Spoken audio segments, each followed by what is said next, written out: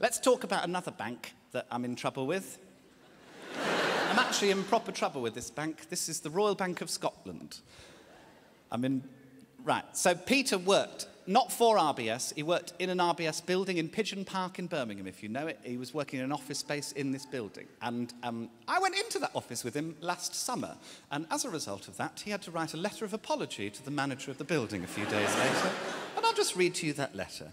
He wrote, "Dear Sir, I am writing to explain the incident in your office and offer my sincere apologies for any involvement on my part.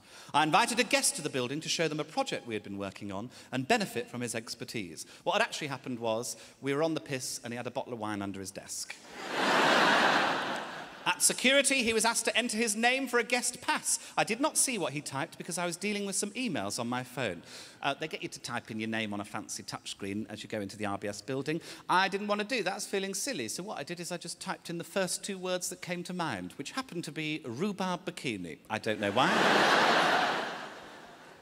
There was a short discussion between my guest and the security guard. This is where the security guard quite rightly said, "What's that?" And I said, "It's pronounced Ryan."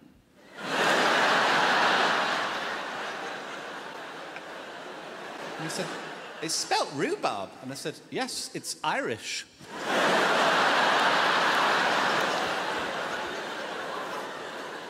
Then a pass was printed and we were allowed into the building. Here is that pass.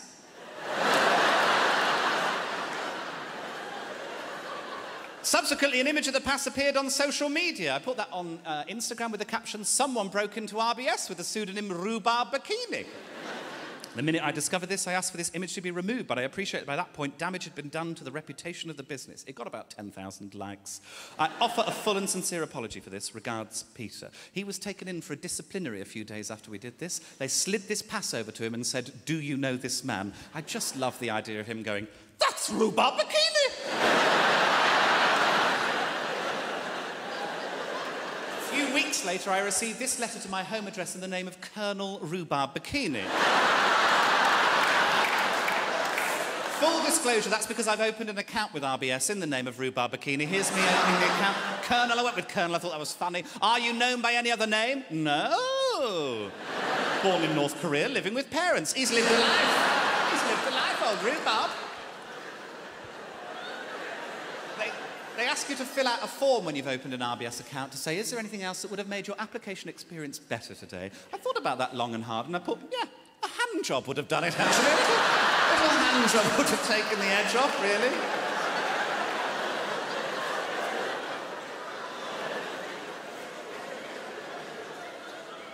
He rang me, he said, "Joe, we're in a lot of trouble." I was like, "What do you mean?" He said, "I've just had this disciplinary, I've been banned from the office for 2 months." And I said, I was really shocked. I'm so sorry, what an overreaction. Like, it's just a silly joke. And he said, "Oh, I don't really mind, like, I don't like working there, so I'm happy to have the time off."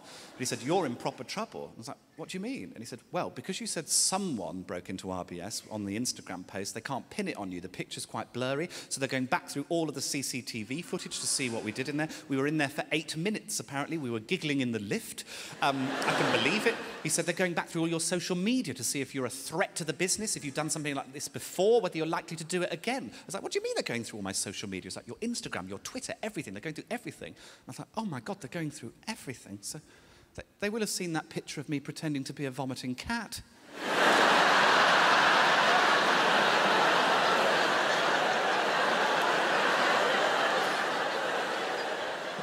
They will have seen that picture of an egg that I put Iggy Azalea's face on and called it Eggy Azalea.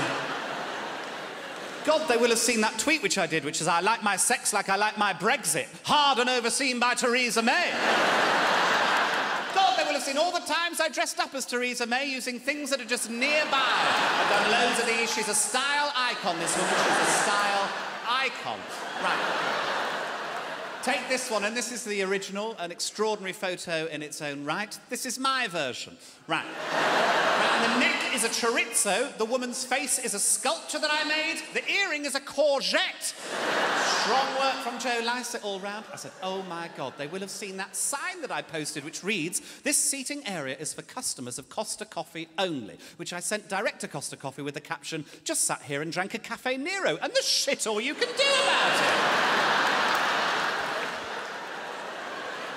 I said, oh my God, they will have seen that time I was on the Lorraine Kelly show and gave Lorraine a quiche Lorraine. She was very confused. Oh my God, they will have seen those tweets which I did, which started with, I love the Saturdays, hard to choose my favourite, but I'd probably say the 17th of May, 2003, which I followed up with, I love One Direction, hard to choose a favourite, but I'd probably say Left. I said, oh my God, they will have seen that picture of Jeremy Corbyn that I put on a bin in my car and called it Jeremy Carbin.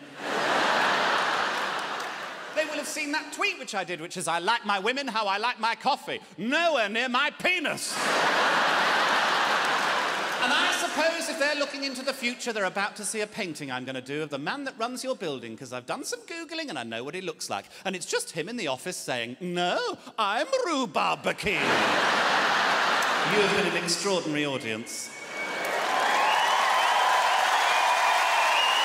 Thank you.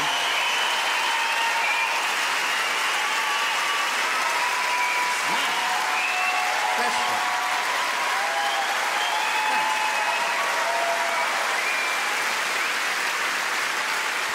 Okay.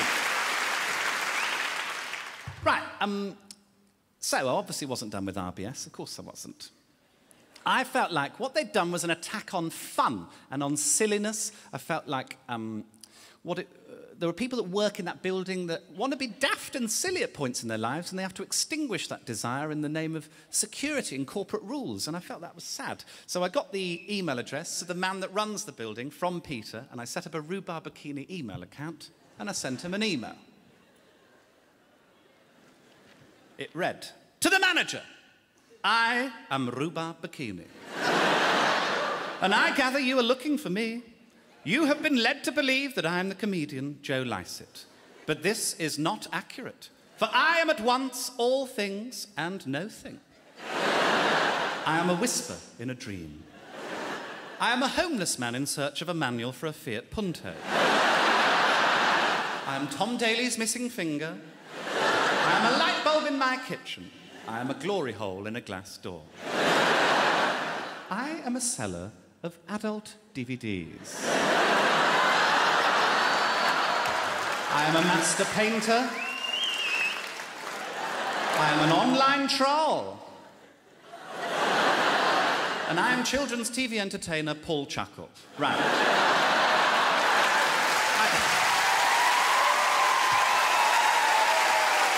Good old Paul. I asked for one of these, he sent dozens.